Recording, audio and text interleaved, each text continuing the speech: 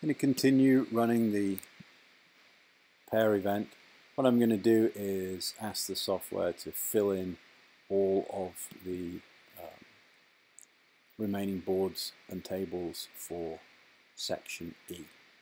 Takes a little while, there's quite a few boards for it to be able to score. There are different ways we could enter scores. Now everything has gone green. What I'm going to do now is go to section B.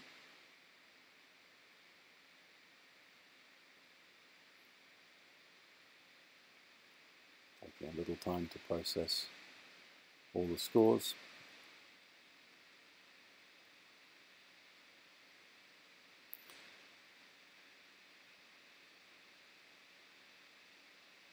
And one of the things I had not done is to fill in the names for section B.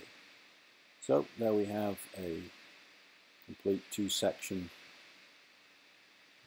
pairs event at a section.